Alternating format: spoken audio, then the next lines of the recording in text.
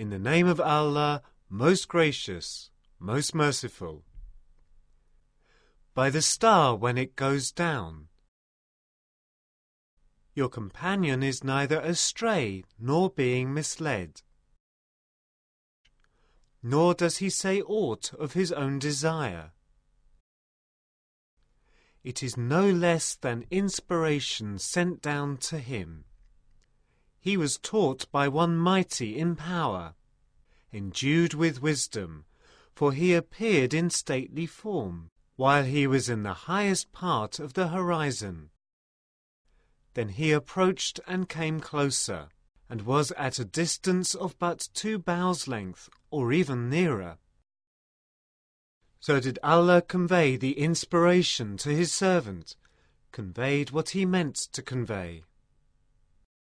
The Prophet's mind and heart in no way falsified that which he saw. Will ye then dispute with him concerning what he saw? For indeed he saw him at a second descent, near the lot tree of the uttermost boundary. Near it is the garden of abode. Behold, the lot tree was shrouded with what shrouds? His sight never swerved, nor did it go wrong.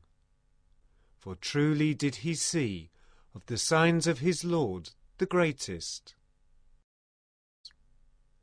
Have ye seen Lat and Uzza, and another, the third goddess, Manat? What, for you the male sex, and for him the female? Behold, such would be indeed a division most unfair.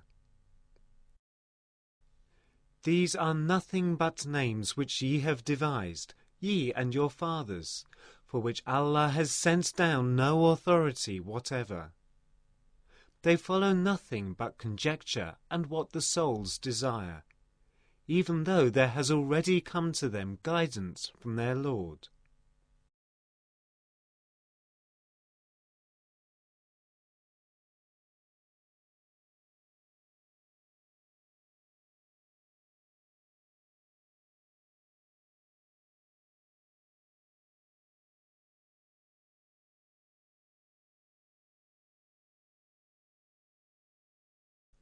Nay, shall man have just anything he hankers after?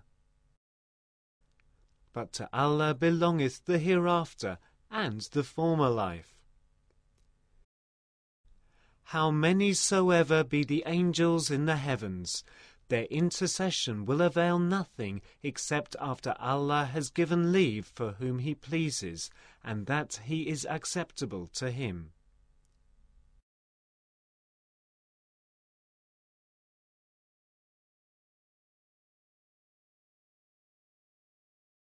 Those who believe not in the hereafter name the angels with female names.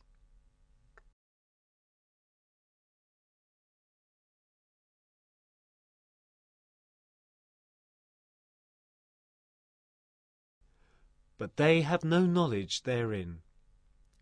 They follow nothing but conjecture, and conjecture avails nothing against truth.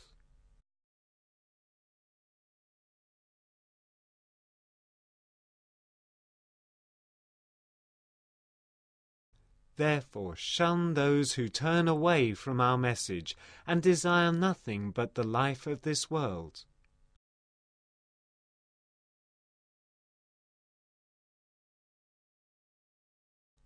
That is their attainment of knowledge. Verily thy Lord knoweth best those who stray from his path, and he knoweth best those who receive guidance.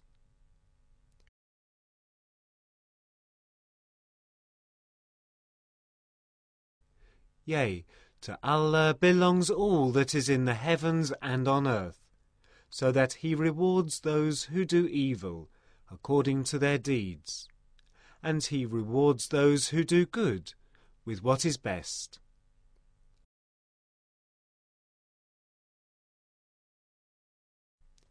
Those who avoid great sins and indecent deeds save lesser offences.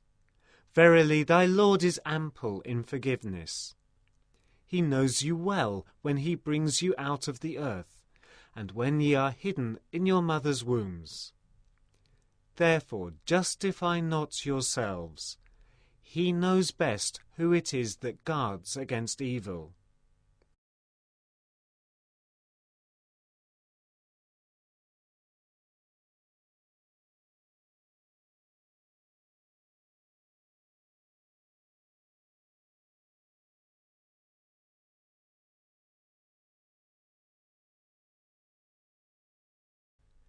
Seest thou one who turns back, gives a little, then hardens his heart?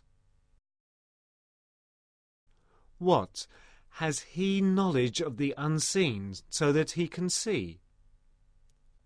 Nay, is he not acquainted with what is in the book of Moses, and of Abraham who fulfilled his commandments?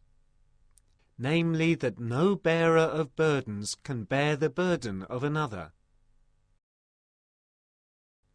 That man can have nothing but what he strives for. That the fruit of his striving will soon come in sight. Then will he be rewarded with a reward complete. That to thy Lord is the final goal. That it is he who granteth laughter and tears. That it is he who granteth death and life. That he did create in pairs, male and female. From a sperm drop when he lodged in its place. That he hath promised a second creation, raising of the dead. That it is he who giveth wealth and satisfaction.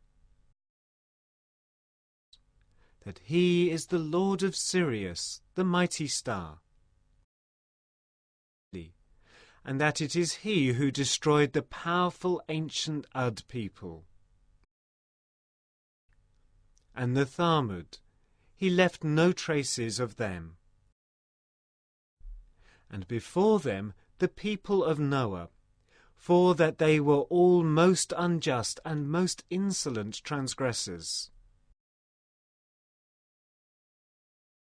And he destroyed the overthrown cities of Sodom and Gomorrah, so that there covered it that which covered. Then which of the favours of thy Lord, O man, wilt thou dispute about? This is a warner of the series of warners of old. The hour ever approaching draws nigh. No one but Allah can disclose it. Do ye then wonder at this recital? And will ye laugh and not weep, wasting your time in vanities? But fall ye down in prostration to Allah and adore him.